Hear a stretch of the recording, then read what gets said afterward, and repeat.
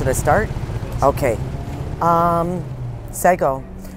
My name is Sigrid Neve, and I am Mohawk on my mother's side, Six Nations, and I am Swedish on my father's side. I am 59 years old, and this is not my first time being at INAC. We have been here for 61 days now.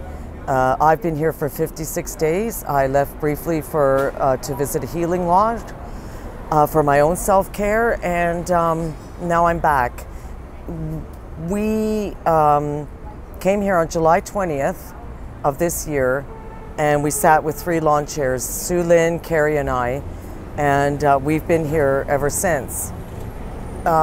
We were here about 17 months ago in April of 2016 for the very same issue of youth suicide, First Nations, Indigenous youth suicide.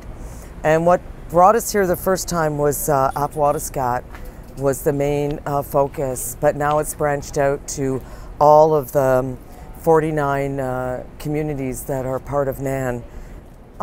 We're here because of the children. It's not about us. It is about the youth that are committing suicide and why they're committing suicide. And we know what it is. We know it's a lack of water, a lack of housing, overcrowded housing. We know firsthand, we speak to the communities. They've told us they've held them up in litigation and all kinds of contracts, and they just drag it out before they will do anything. And that's why we're here. So Duncan Campbell Scott was the Indigenous Affairs or the Indian Affairs Minister or Superintendent in the late 1800s and early 1900s. And he came up with a statement about the final solution. And the final solution was a phrase he coined, not Adolf Hitler. And he said the final solution to the Indian problem is to absorb the Indian in the body politic of Canada, thereby eliminating the Indian and eliminating the Indian Department. So by eliminating the Indian and the Indian Department, that means if there's no more Indians left, there's no more title to land, and then the land is all free for the taking for the Canadian government for complete resource extraction. Also with the demise of the Indian, somebody along the line must have thought, well, if there's no more Indian Department, no more Indians and no more Indian Department, then we're all out of our jobs. But if we keep the Indigenous people, the Indian people, just enough impoverished, we all get to keep our sunshine-less salaries and our jobs. A reserve is land that was set apart, out of sight, out of mind, from all the newcomers that were coming to Canada. And it was a boundaried system. It was a boundary territory surrounded quite often by what was known as their traditional territory. But it was a smaller piece of land which had this defined border around it that was never meant to grow with a flourishing population. It was always meant to diminish with the demise of the noble savage. So there was never intent for our populations to grow and be successful. There were imposed policies upon us through the Indian Act. I'm going to read you a quote about the splitting of INAC into 2 different ministries from Pam Palmatier.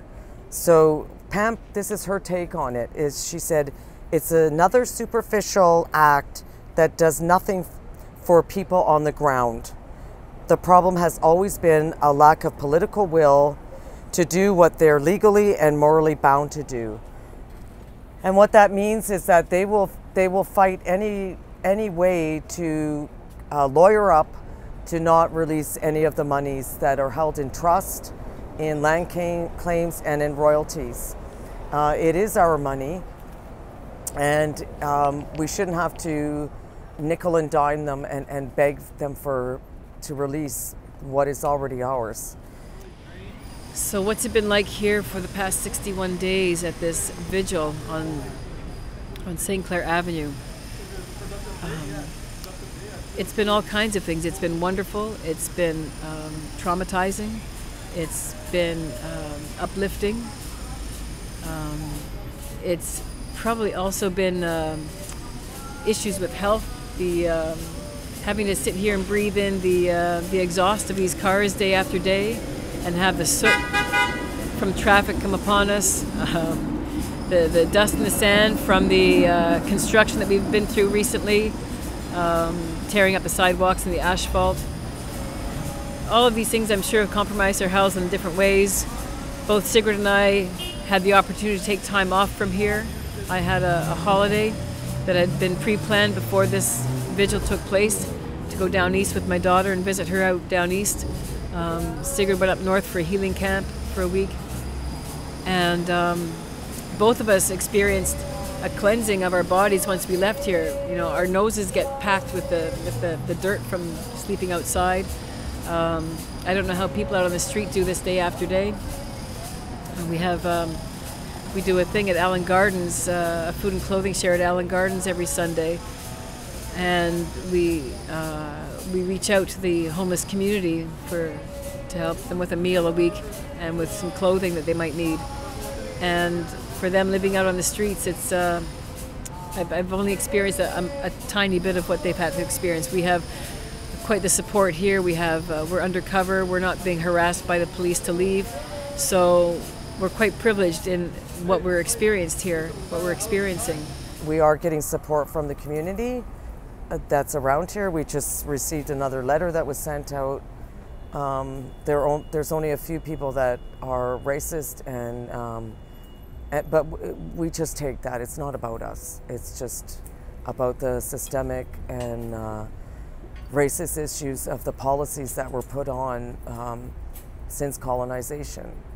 And it has got us to this point of incarceration, of the reconciliation, and got us to a point of the new millennial scoop, which is the child welfare system. So we are working on that also, and we're just bringing awareness. We want awareness to the issue of youth suicide and why it's happening and what we can do to fix it.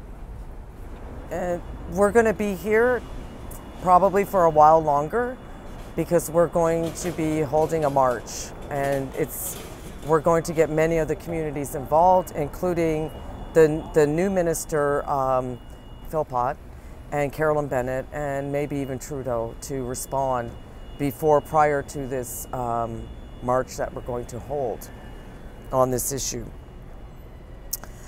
We make up only 4.3% of the population, and we are the most incarcerated, the most suicides, the most underhoused, and the most with lack of resources such as water and housing, like I said. And we make up the most for suicides, and the lack of health care, like Cindy Blackstock has taken the government to court and won in court that this is really true, that their lack of funding is not acceptable. So we are here, and that's the reason why we're here. People are welcome to come down and speak to us. There's many ways you can get involved. You can email Carolyn Bennett, Philpott, Trudeau, Zimmerman, and even the provincial health minister, which is just down the street, and he's Eric Hoskins. Every day is different. There's many gifts that have come in, and for that means to us that we've been shown why we're here, and we've been given reassurance, like today with all the Sagate people that came for support. We get more reassurance every day, but there is a lot of trauma put on us. There's a lot of tears. There's a lot of I don't know what settler people you could say that break down and cry when they read the stats. And so there's a lot of that. There's a lot of reconciliation that is happening when you're out on the street and vulnerable, because we're all vulnerable to each other. And a lot of people want change. They're not happy living the same old, and they have their privilege, and they recognize their privilege and their wealth and how they've been able to prosper here on Turtle Island, on the backs of First Nations, and they know that, and the time has come to do that there's a real reconciliation, and people want that. They really want that. They want First Nations to be brought up to where we should be, and to have what we should have that is rightfully ours, that's our inherent right. And that I feel that's what the average old Canadian, that's what they really want. That's what's really in their heart, that they don't feel good right now about the way things are. And they want the government to do something, because they cannot do this reconciliation on their own.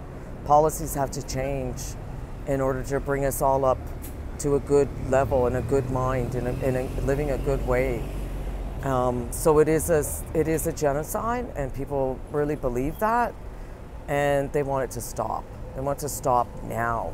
They don't want it to continue this way.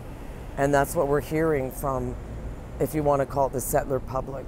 That's what we're hearing, is that they're not happy anymore with the status quo of going forward with this. Just Yahweh for listening, and come down and do your own research. I know we could throw a lot of numbers at you, but you can do it yourself. You can go on the NAN website. You can go on actually the Government of Canada. You can go on their own websites, and you can see the stats for yourself. And it's all out there. All the information is out there. So Yahweh for hearing me, and for caring.